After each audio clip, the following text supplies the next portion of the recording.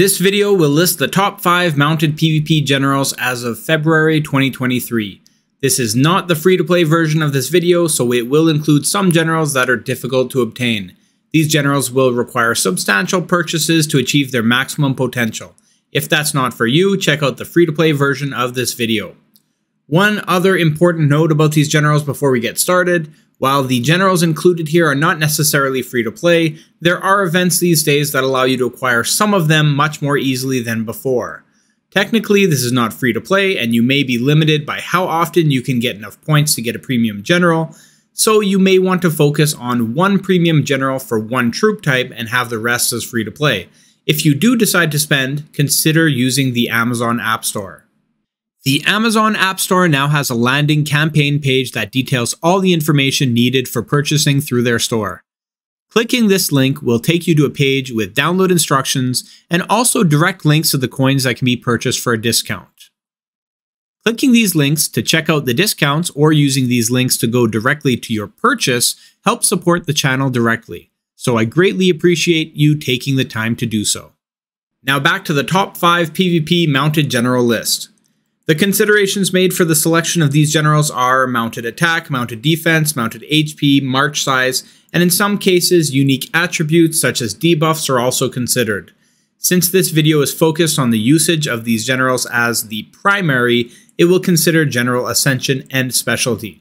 Number 5. Lee Naomasa.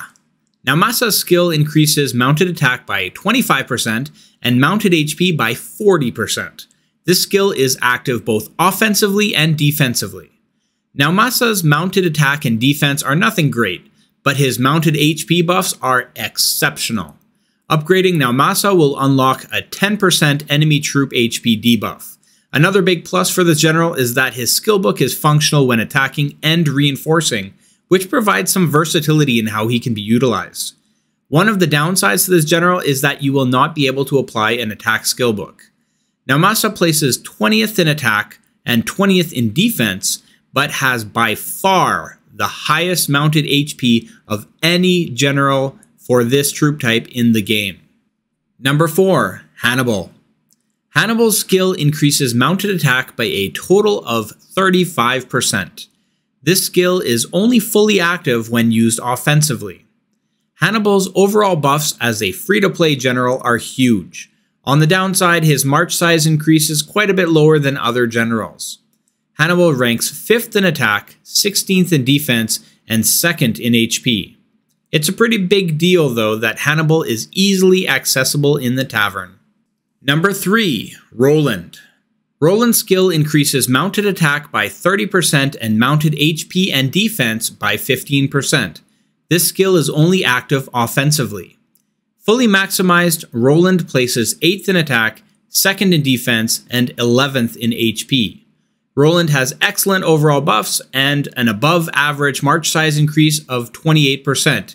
He also has additional debuffs to enemy ranged attack.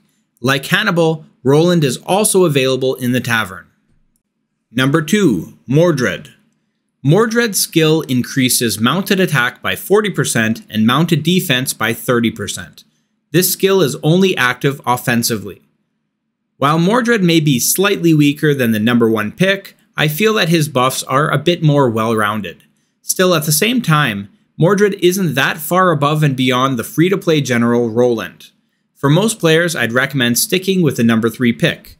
They are very comparable in terms of buffs, considering that you'll have a larger march size with Roland, as well as an archer debuff. Mordred is good, but probably not worth the added difficulty to obtain. Mordred comes in 2nd for attack, 5th for defense, and 9th in HP. Number 1. Zhao Yun. Zhao Yun's skill increases both mounted attack and HP by 30%. This skill is only active offensively. His march size is on the smaller size, but he makes up for it with larger troop buffs. His attack and defense buffs are a lot more impressive than his HP. To be blunt, he's not as impressive as the number 1 picks in some of the other troop types. For a general that will be difficult to obtain, he's not a whole lot greater in quality than Roland.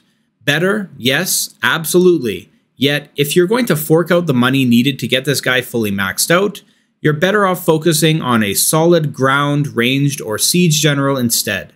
On the other hand, if all you care about is the absolute strongest mounted general right now, he's your guy. Zhao Yun places 1st in overall mounted attack, 3rd in defense, and 12th in HP. Thank you so much for watching this video and supporting the channel. If you liked what you saw, please consider hitting the like button and checking out other videos on the Miser's Guide to Evony. I'll see you in the next video.